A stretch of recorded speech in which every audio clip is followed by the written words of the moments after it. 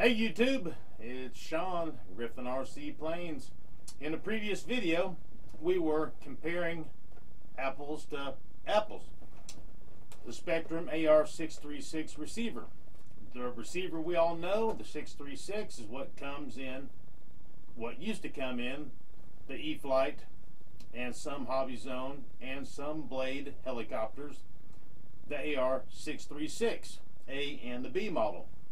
And then after some time went on, Spektrum Horizon Hobby, they released a jailbreak in a update where we could program them custom. We could program them for any plane we built or acquired or what have you, or you could import preset model files from Spektrum's file share program into the receiver. So say you came across a certain E-FLITE plane and it didn't have a receiver, then you came across the 636, you could go to their file share program and input the model files into the receiver and put it in your plane just as if you bought a bind and fly plane that had a 636 or helicopter or Hobby Zone airplanes. So then we all started programming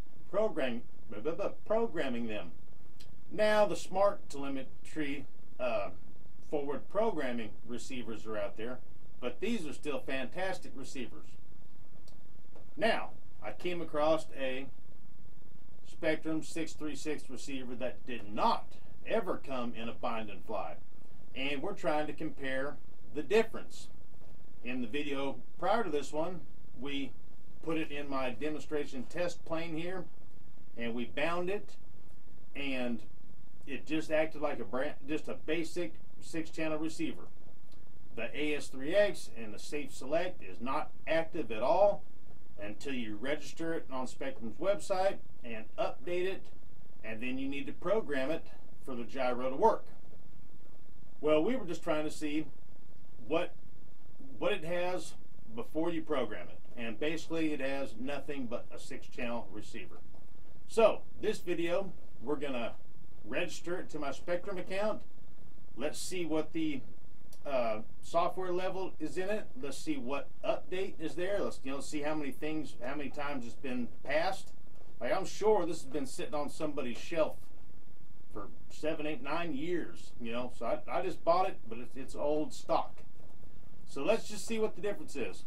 Now the immediate differences, real quick, on the sides of the 636 receiver here, there's a 3-pin micro plug and a 4-pin micro plug. Now we're wondering what they are. All I could find in the manual, it says plug in your telemetry items. That's all it says. So I'm going to show you guys here on the TV through my computer, and we'll see what's going on in the manual, and then I'll show you the whole process of registering it and updating it. So here we go. Alright, we need to unbox this thing, but this is how it comes if you bought it directly as a 636. I might have it upside down in the package or what have you, but yeah, there you go. Here is the 636 that we all know.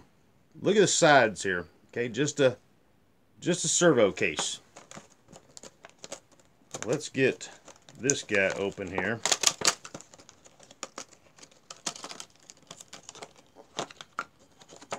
I'll show you the difference real quick.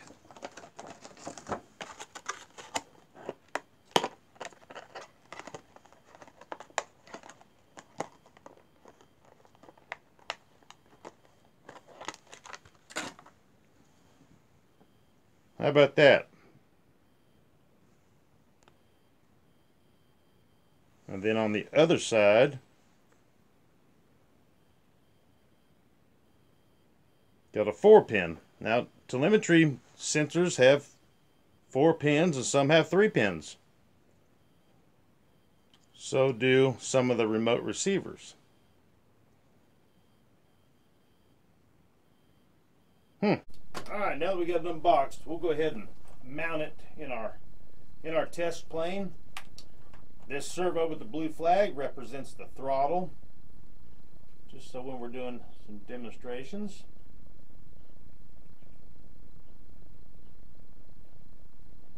Throttle into number 1. Here's a Y harness going to each wing for the ailerons.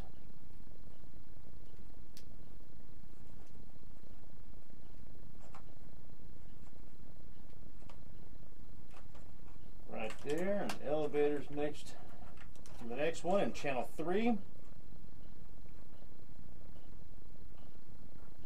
Then the rudder, channel 4.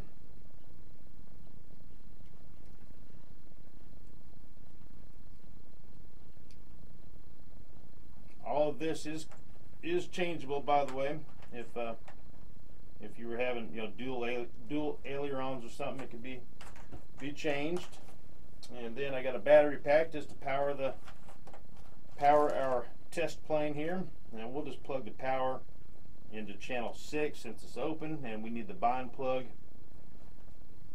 for doing those stuff. I'm not going to connect the battery right now because we're going to be using our USB program cable and the bind program port. You never ever ever want to have computer power and battery pack power going to the receiver at the same time. That will make for a bad day. On the TV, I got Spektrum's website. Let's look at the manual on the 636 here real quick, just to see what these plugs are on the side. Really curious on exactly what they're saying they're used for. We're going to figure it out. That's a fact. Let's see here. Let's see. All right, AR636. We were already there. And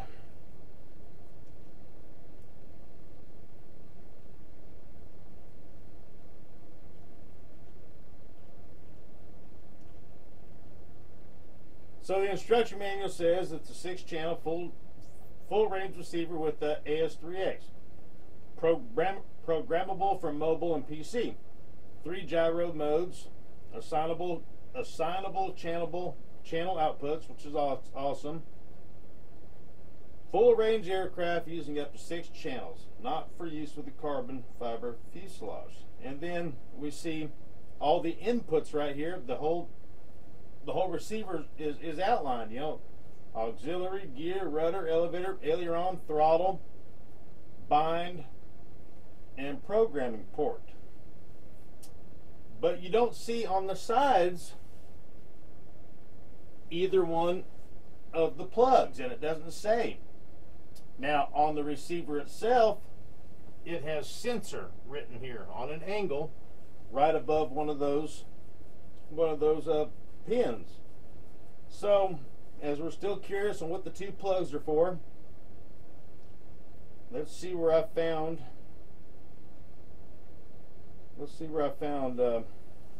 where it said telemetry.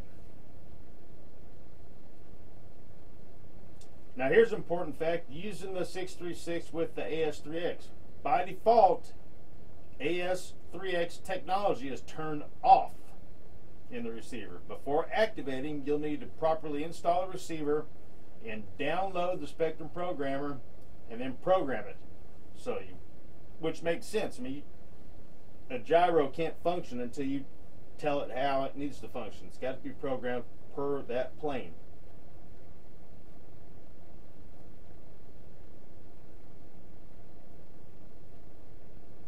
Now, installing the receiver, you can install the receiver under the canopy or in the bottom of your fuselage. The servo pins must point towards the nose or the tail. They can't go sideways. They can go, we talked about this in a previous video, there's 8 different ways. The pins to the front and all 4 flat sides, or the pins to the rear and all 4 flat sides. So 8 different ways they can be mounted. And then step 2, it says connect the servo and telemetry leads to the receiver. That's all it says about those plugs on the side of the receiver. That's it. Nowhere else does it say. Maybe when we connect it and update it and register it and open up the Spektrum Programmer app, maybe it will talk about that. So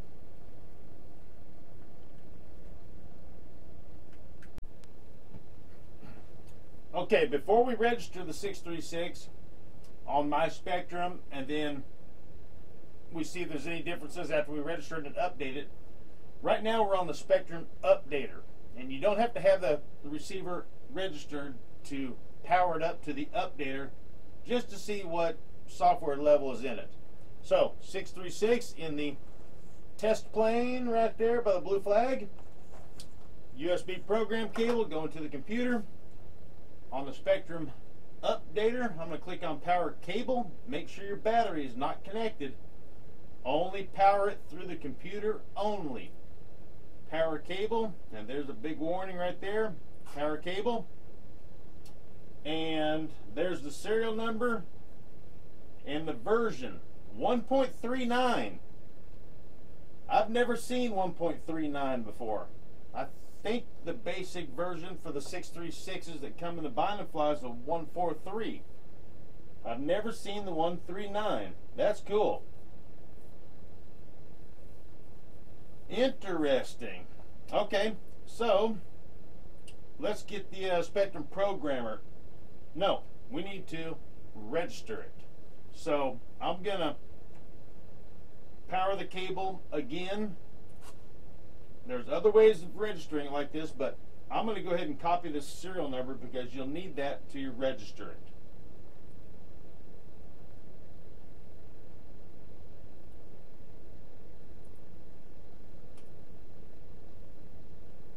I highlighted it and over to the right, copy serial number. And I'm going to make sure it's copied and just, yep, it's copied. I was just checking it. Okay, so at this point, I'm going to unpower it. And I'm at Spektrum RC's website in the My Spektrum section. Product registration.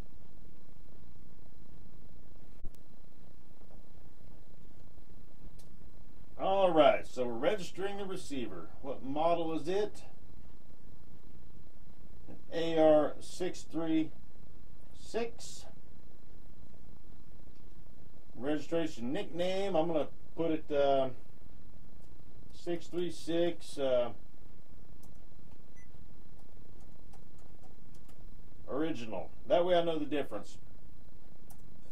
And then here it wants the serial number, which we copied, and then now it's pasted. Registration quantity 1. Purchase date.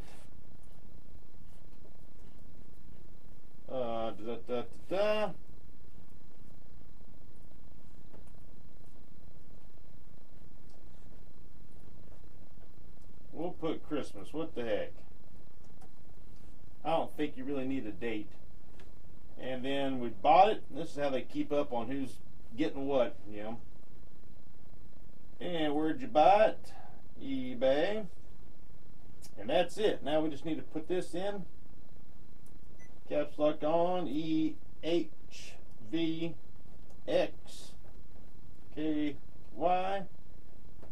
Register.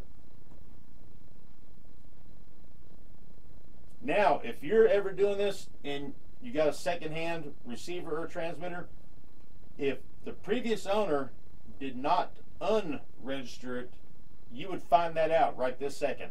It would say you can't register it because, and then you need to email Spektrum, and as long as things are on the up and up, you know, not stolen or something, 2 weeks or less, they'll send you an email back saying that it's, you know, been free and clear, and you can go back and do this. Okay, so now it's registered. Now we just need to find our 636 in the list here. And here it is right here. And download update.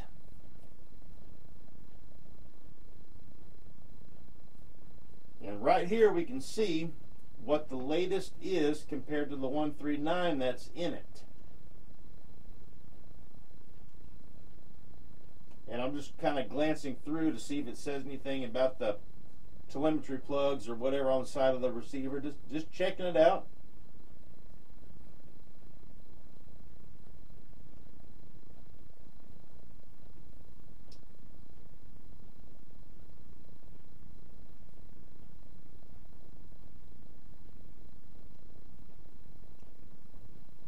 Okay, so those of you interested in putting these receivers in helicopters,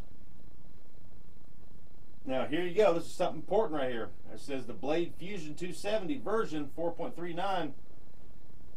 So there's different updates for different applications, all right? Now the latest update for us would be the 2.30, which was last updated or worked on by Spektrum on March 15th, 2019.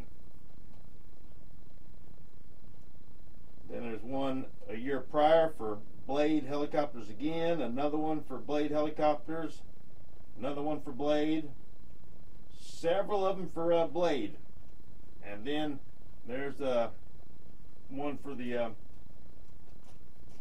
636s at the very beginning of them. So we need to download the 230, and I just clicked on download.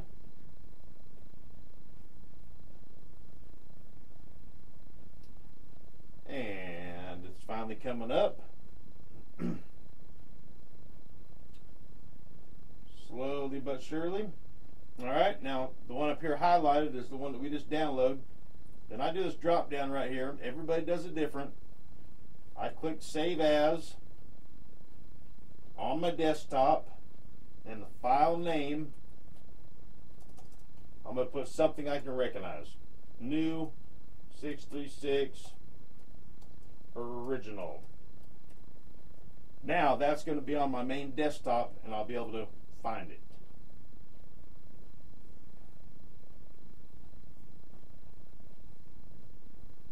Alright, so we're going to get rid of that guy. Back to the Spektrum Updater. Now I tell you what, before we do that, let's go to the Spektrum Programmer. Okay, we got the Spektrum Programmer on the computer pulled up, and we have not updated the software from the 1.39. Let's see what the Spektrum Programmer looks like before it's updated. So power and cable, power cable, and it says, do you want to use a device or the computer? We'll go with the device.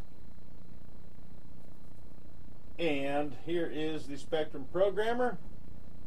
One of the things I was curious about was receiver orientation.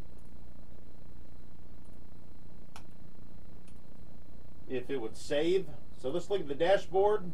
That looks the same as the other 636s. Don't want to update it yet.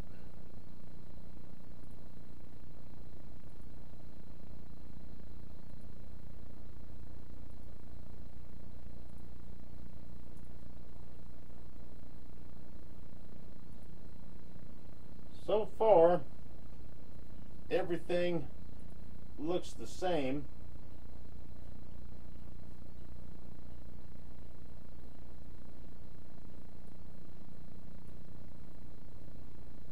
That might be more choices right there. We'd have to see on another one, but that looks like more choices. Surface setup looks the same. Something cool just to point out to you guys, I'm back on my Spektrum where we checked to see what the latest update was, which was a 2.30. Some of you guys are interested in using this 636 in some helicopters. Here's some updates if you have these certain helicopters. And I was just reading one that was really cool about the Blade 230. It had a bunch of calibrations in it. Maybe that's something to do, and you'll just keep that in mind if you're a Blade 230 guy with a 636. But here, right here, it says model presets. For all the other receivers and the other the 636s that come in the binding flies, when you go to these model presets, here's all the planes that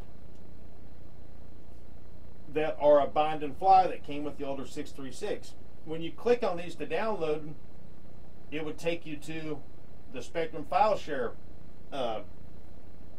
site.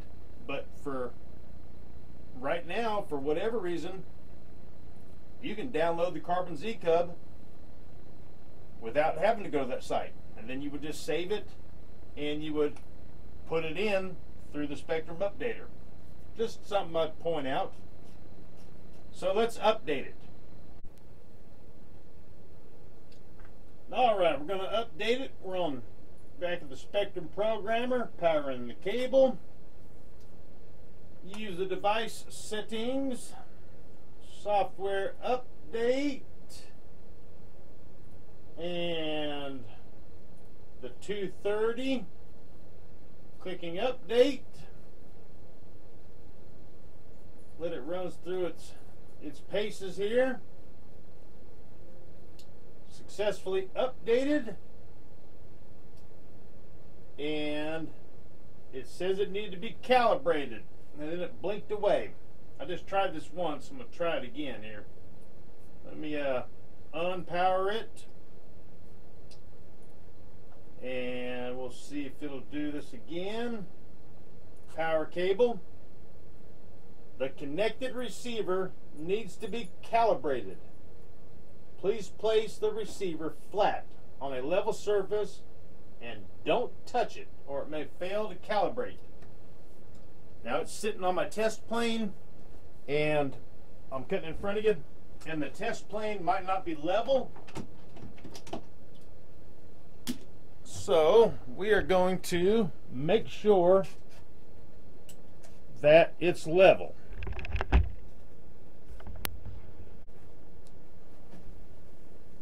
Taking this guy and going down. Now I'm checking my table here. I am level going this direction, and I'm off a little bit right there. I got the stick from the peller there. Put that under the, what else can we get on? That's too much. Oop, oop. You guys okay? I figured if I got this level, then I can set the receiver directly on the level.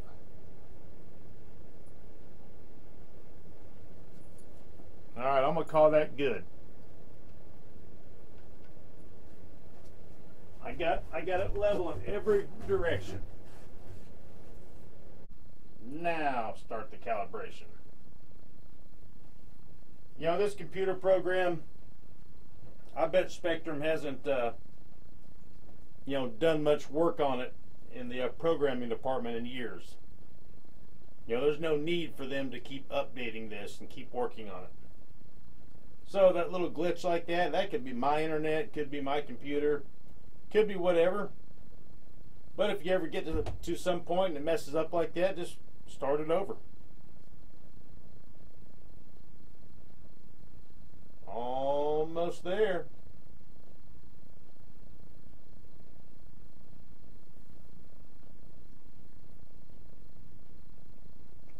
Almosty. Bam, calibration passed.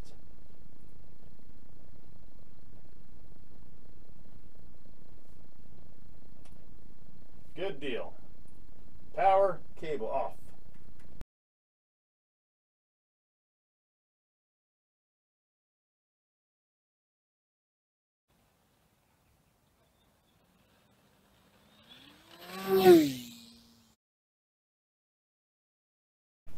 If you want to win a jet like this, all you have to do is subscribe.